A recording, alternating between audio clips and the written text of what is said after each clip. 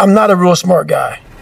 And what I mean by that is I was born with ADD, ADHD. My brain cannot retain information. I'm not some genetic freak when it comes to running, when it comes to lifting weights. I am absolutely the bottom of the barrel. And people will never believe me.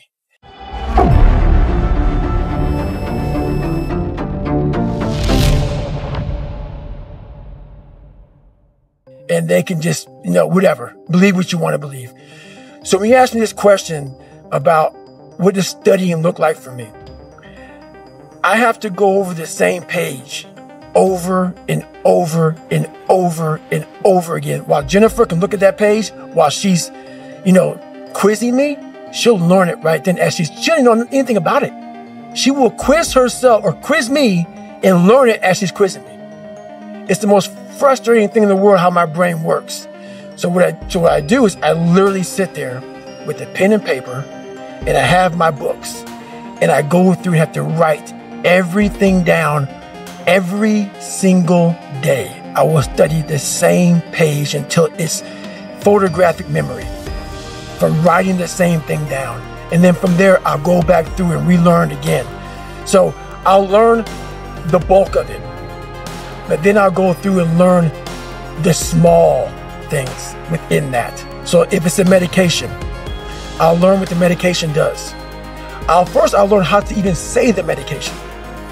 Because these medications aren't like albuterol. No, it's very big words. So I'll go through, learn how to say the name. And I'll go through, learn what the dose is. Then I'll go through, and this is like every single day. It's not like, oh, I got it. Let's just go through. No, nothing is I got it. Every single thing.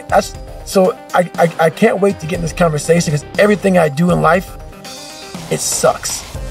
Everything I do in life, it sucks. That's why when I was 300 pounds and 24 years old, it wasn't like I had some big epiphany of let's just go be a Navy SEAL, let's lose some weight. No, I knew my entire life was going to be a struggle, which is why I just ignored it. And I said, I'm not even trying to jump off into this and learn how to read, how to write, how to memorize, how to become something I am not. But through that process, something happened to me. And I realized this is why I feel sorry for no one. Because people are going to think that I am maybe lying or maybe fibbing or exaggerating. No, I was the lowest form on earth. No talent, no ability to learn. And I literally know what it is to be rock bottom and to build that up. The road to success is rarely a straight line.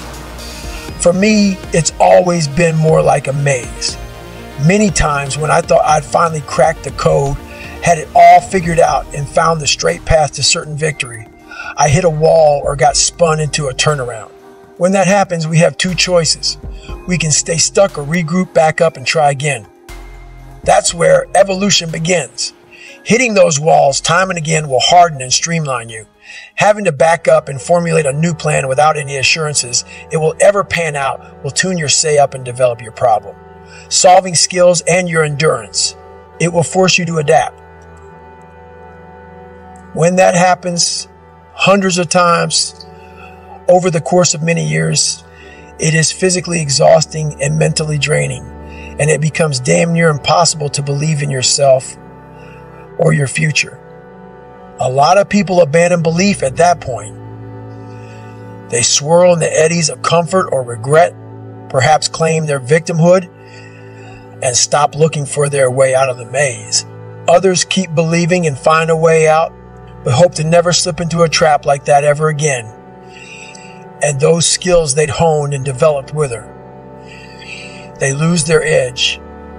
I am always on the hunt for another twisted pretzel of a maze to get lost in, because that's where I find myself.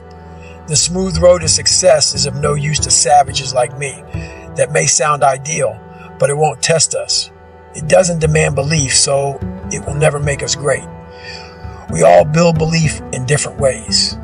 I clock countless hours in the gym, where I log thousands of reps and run and ride my bike obscene distances to cultivate belief.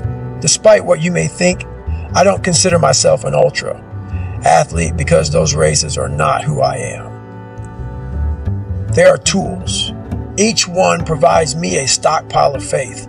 So when I get stuck in the maze of life like a broke down savage, I still believe I'm capable of achieving my unreasonable goals, such as becoming a smoke jumper at 47 years old, no matter what society or the good doctor says. I don't mean to suggest that you must run 100 or 200 miles to believe you have what it takes to get where you want to go. That's what I had to do based on the depth of the darkness I came from and the scale of my ambitions.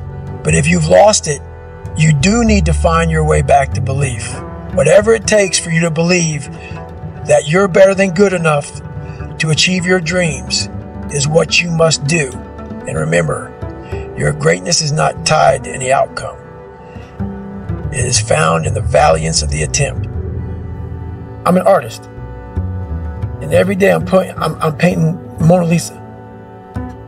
Every day, but it's a different one. It's not the same painting. So every day I wake up, even though I do the same thing, it takes a different way to get there. So every day in my mind, I'm going through my mind. I'm just like, and a good painter will not just paint. He needs to create. And you can't create the phones and everything going around you. So you got to block yourself off. You only do 2 podcasts in a year. You block yourself off and you're painting this thing inside, and you're going through all these different colors of paint and everything else. And you can only figure out the right painting if you spend the correct amount of time in your brain. So every single day, I'm literally going through my mind and I'm painting. I'm creating this masterpiece. And the masterpiece is always myself. But to do that, you cannot have any distractions. Because if you're talking to an artist and he's trying to think about the next painting, he can't. So it's impossible to listen to you and listen to what your mind and body are telling you we must do. People don't do enough of. They don't do any of it. They don't have passion. They lack passion, drive, determination because you haven't spent time with yourself. Your mind will tell you what is next. But you haven't spent the time to go, all right, let me just figure this out. You're looking for, let me Google this and let me Google that and you're not going to find it there because there's billions of people in this world and they're all supposed to be individuals. We have a pack mentality. That's why you're so fucking lost. Why am I so unique? I'm being exactly what the fuck I was supposed to be. I ain't follow shit. And when I did follow shit, I was like everybody else. The second I said, okay, man, hang on, dude. You don't like this, you don't like this, you don't like this. Who are you, David Goggins? Who are you supposed to be? Miraculously, all these things just, I couldn't even, the list of shit I had to do just wham. It's like, fuck, okay. Wow. Once you sit down with yourself and say, okay, I don't want to be like Michael Jordan or Jim Brown. They both were on my birthday, so I looked at their birthdays. Like, oh, maybe I can be one of these. I can't. I'm going to be David fucking Goggins. And that looks like this. It just came, everything flooded. So every single day of my life, there's a different thing that comes up that I have to do. We've all experienced it before. There's something we have to do, but even though we know this, we can't convince ourselves to sit down and get it done. Instead, we are overwhelmed with all of the distractions surrounding us. Our thoughts run rampant, eclipsing the voice in the back of our head, telling us to get back on track. We feel out of control, like we can't take charge of our own actions. Temptations are all around us, and foolishly, we keep giving in to them. If this scenario resonates with you, then you are more than likely suffering from a lack of self-discipline. Self-discipline is all about being able to have control over yourself and what you do, say, or think. Because we live in a society that prioritizes pleasure over logic, we fail to realize that self-discipline is integral to our success in life.